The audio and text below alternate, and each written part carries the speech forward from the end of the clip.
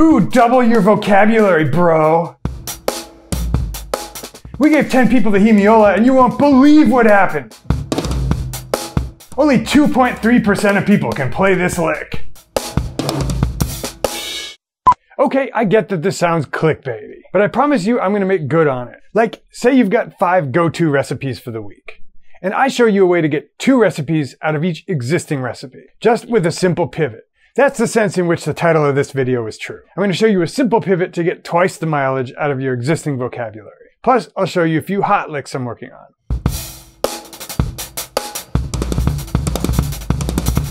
All that plus the story of the video you're not seeing this week, because I had to toss it in the garbage. Next. Stay tuned.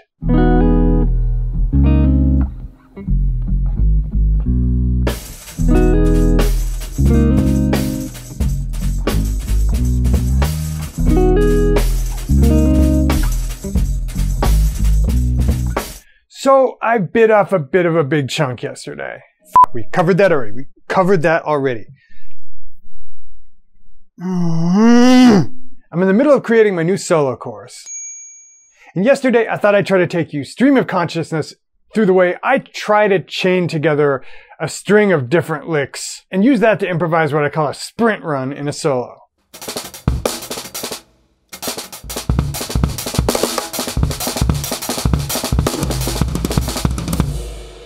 Try it one more time. That proved near impossible for 2 reasons. First, it was difficult to keep enough of what I was practicing in my head long enough to explain it. Do I already have a Jesus? Not now. Next, figuring out a system for you guys to chain those fragments together without leaning on a ton of trust your instincts was a high mountain to climb. Like, here I am trying to isolate just one lick and devolving into total frustration.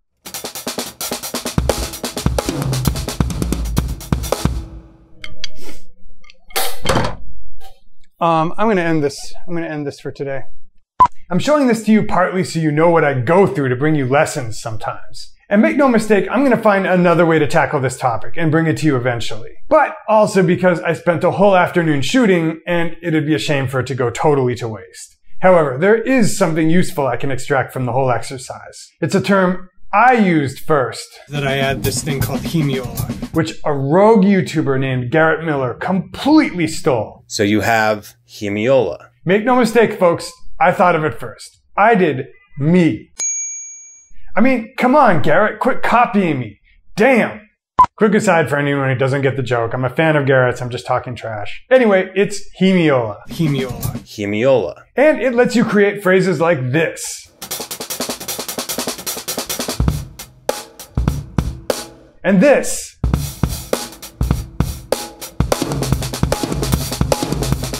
And this. Let's get into it. Here's the first lick. 1, 2, 3.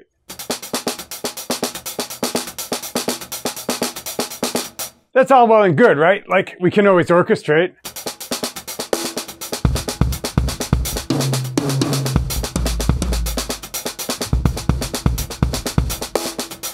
Vary a little bit.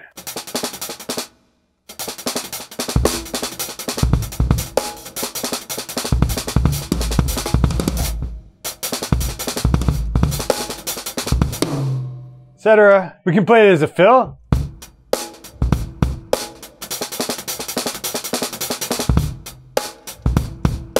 By the way, I'm thinking basic backbeat here. 3, 4.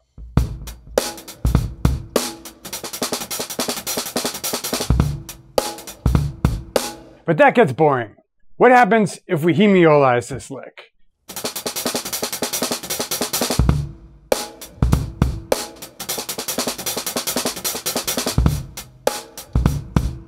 I'll play it once regularly and once hemiolized. 3, 4.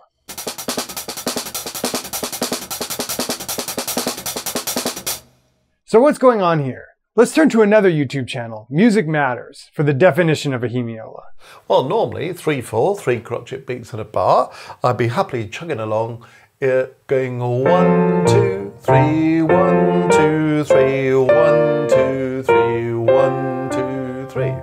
3 beats in every bar.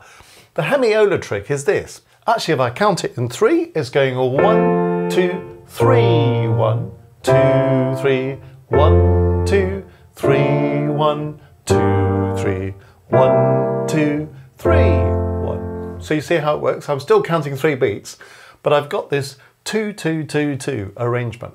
Quick aside, who would take music lessons with this guy just for his British Mr. Rogers charm? I watched this video 3 times, and I know what hemiola means already. But let me make it even clearer and use slightly more modern language. Hemiola is a little easier when you speed up the tempo and give yourself a frame of reference. Like, let's say we're playing a backbeat shuffle, like the Everybody Wants to Rule the World beat.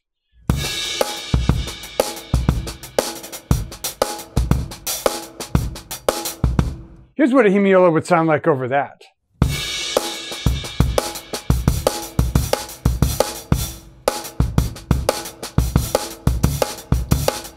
But wait, you're probably saying, isn't that just a quarter note triplet? Kind of. If your ground pulse is triplets, then yes. So the hemiola of an 8th note triplet would be a quarter note triplet. But if you're thinking in 8th notes, like 6/8, like the Everybody Wants to Rule the World beat, it's just having the pulse of the 3-beat group and then superimposing that over the whole bar. Or,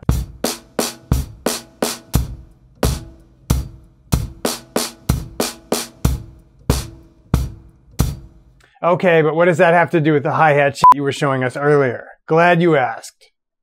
If we take the British guy's original waltz, 1, 2, 3, 1, 2, 3, 1, 2, 3, 1, 2, 3. and play my hi-hat lick over it as we count 1, 2, 3, 1, 2, 3, 1, 2, 3, 1, 2, 3, 1, 2, 3, 1, 2, 3, 1. The analogy of playing the half-time 3 over the regular time 3 would be this. 1, 2, 3, 1, 2, 3, 1, 2, 3, 1, 2, 3, 1, 2, 3, 1, 2, 3, 1. But you see how this doubles what we can do with this lick? You see all the stuff we can do with the original.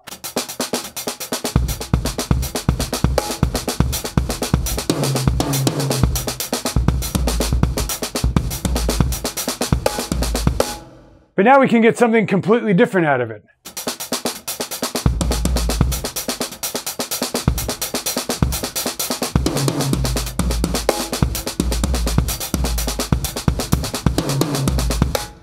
But we're still going to salvage 2 additional licks from that original video that went in the shitter. It was already not going well. And show you how to hemiolize them. Here's the second lick. 1, 2, 3, 1, 2. It's kind of a Bonham thing.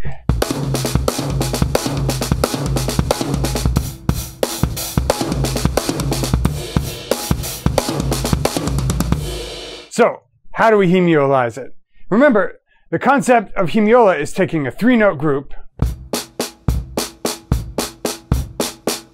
and superimposing a halftime overlay.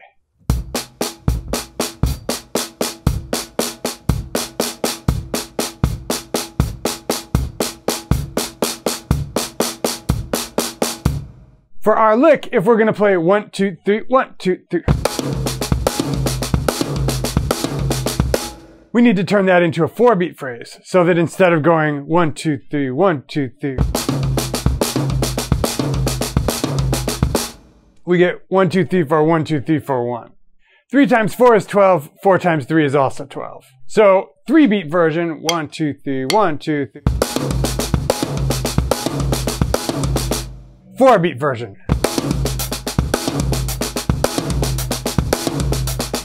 Here it is in context.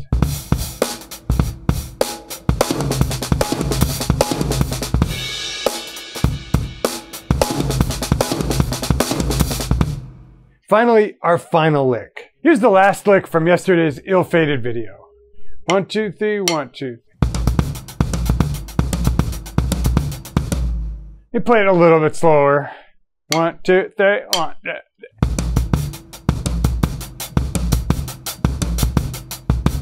And remember, to make it a hemiola, we need to make the 3-beat phrase a 4-beat phrase that's going to cycle 3 times over the original pulse. So, 3-beat version, 1, 2, 3, 1, 2, 3.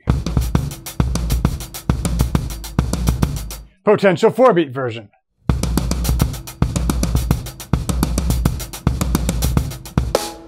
Let's alternate this with the Everybody Wants to Rule the World beat.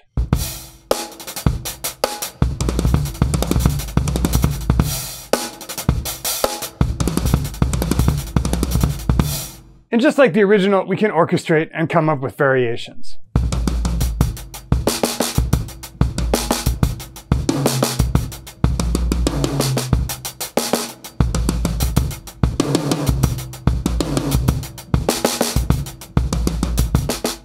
Etc. See that? Have I led you astray? Did I not deliver exactly what was promised in the title? Did I not give you a pivot that, just like being able to make all your steak recipes with fish, doubled the utility of your existing vocabulary? Presuming you can use it, of course. Look, if you've made it this far, I want to give you something nice. And I'm not talking about the bribe to subscribe to my mailing list. That's later on. Here's an excerpt of Chris Dave playing the Happy People beat with Kenny Garrett.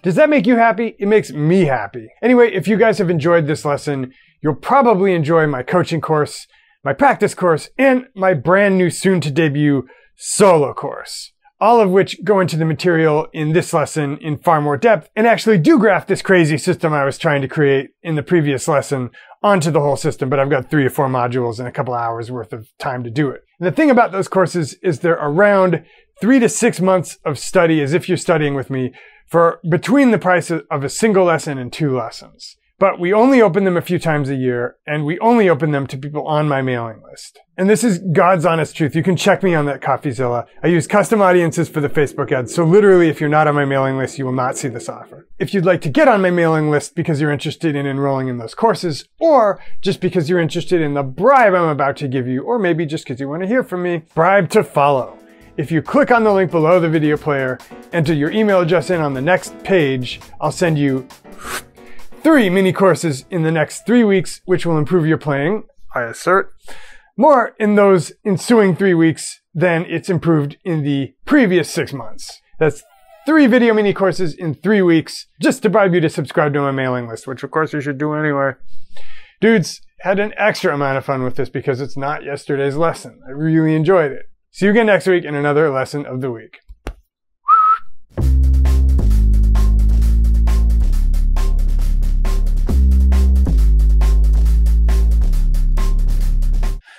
Speaking. Let's make the vlogger fun. What do you say? Let's make the vlogger fun. And we have the vlogger speaking. Yeah. Hey, we got it all. Got it all on the overhand.